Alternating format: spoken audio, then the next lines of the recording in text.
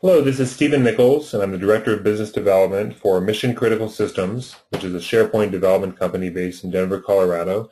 And I have a quick presentation for you today on 9 ways to manage projects and schedules using SharePoint. So we're going to talk through a few different ideas for how SharePoint can be that central collaboration tool that gets everyone on the same page with the project. But I want to give a little bit of a lay of the land first before I dive into that. The first thing to mention is that Microsoft does offer Microsoft Project, which is a project management tool, and it's very widely used, and probably most people are familiar with that. Project is great for a certain level of complexity, but it's also a little heavy to use for some projects because some projects are too simple to really use a Microsoft Project document to manage it. So we see a lot of people using Excel or just whiteboarding things instead to organize their projects. And that works very well too. So what SharePoint does in particular is it serves a need for projects that are a little bit too complex to be managed through Excel, but not quite complex enough to be managed through Microsoft Project. It's also good for projects that require a lot of collaboration, require input from a wide variety or a large number of people, and that's the space or the type of project that really SharePoint thrives in. So I'll start and show off some of the basic tools for using SharePoint and how that kind of makes your life easier with this. The first one is going to be a task list, since that's really the basis of all project and schedules. And I have an example here of a very simple project task list. And as you've seen, I've clicked on the ellipsis to show some of the options available for it. But we have here major and minor tasks. The minor tasks are indented. I have due dates for this. I can also assign these tasks to individuals or create other custom metadata fields, as you're probably accustomed to with the rest of SharePoint. So I could have the client related to it, or the department, or the type of work being performed. Those could all be custom fields added to that task list. So this is very equivalent to the Excel spreadsheet that probably a lot of people use to organize projects. Timelines, that's going to be a more visual representation of a project task list. And you're probably more used to a Gantt chart, and this is an example of a Gantt chart that shows all the tasks and the way that they are going to stack up to each other with their critical path and whatnot. And that's another way it's a visual way of seeing that task list and interacting with that. Now, SharePoint, of course, we talk a lot about how SharePoint can be interacted with through Microsoft Office, that you don't have to open up a browser in order to interact with the task list or the calendars or the documents or what have you. And this task list is no different. There's an interface through Outlook as well, and an integration with Outlook.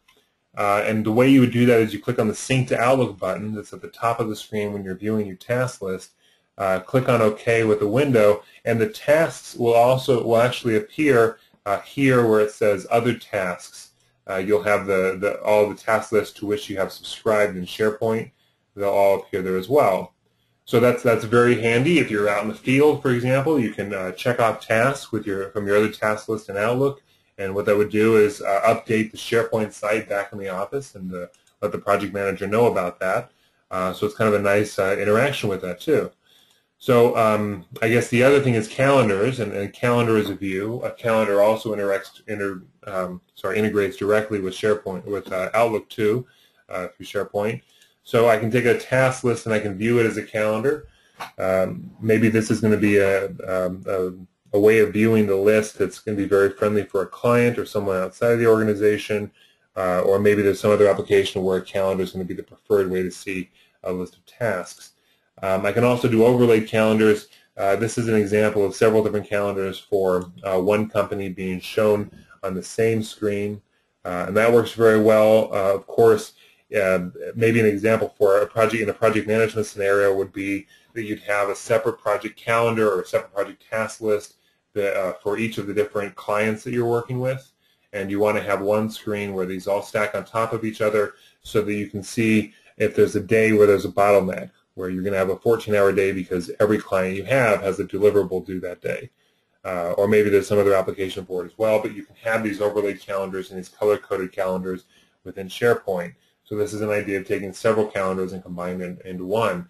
Now the opposite is also possible too, which is a filtered calendar, and I have one large calendar for the project calendar in this example, and then I can click on the view and I can choose just the Johnson projects, or just the Johnson events that are due, and that will filter out and show only the Johnson events. And I can again go back in and show only the Smith events, for example, and that will show only the Smith events.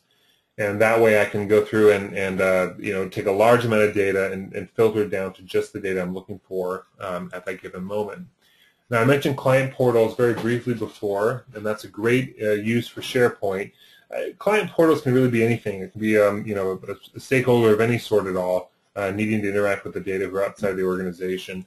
But the idea is basically that you have internal use of SharePoint with documents, calendars, client contact information, tasks and process, and all the collaboration that happens when you work together. Clients need to see some portion of that too, and instead of going through and writing out a monthly or a weekly email or an update or something like that, you could have them have a portal they could log into and get a quick bird's eye view as to how the project is going. So documents might be just reports, calendars might be just the due dates, meaning just the high level, the big events that they should be aware about. Client contact information, meaning information about the client, might be vendor as opposed to that, so that they're able to go back and see, you know, who's working on the project. Instead of tasks, you might have milestones, meaning just the high-level tasks that have to be accomplished and the due dates for when those are. And just in short, instead of process, you're showing results to the client. And that's what SharePoint does very well, actually. It does very well showing the right content to the right person at the right time. So instead of client, you might have instead, you know, an investor who's interested, a board member or a stakeholder of any sort at all who might be interested in the data, and that's going to be, you know, the purpose of having a portal so that people can access that information. The last way I'll talk about is Project Server. Project Server is one of those things that if you need it, you probably know what it is and know that you need it.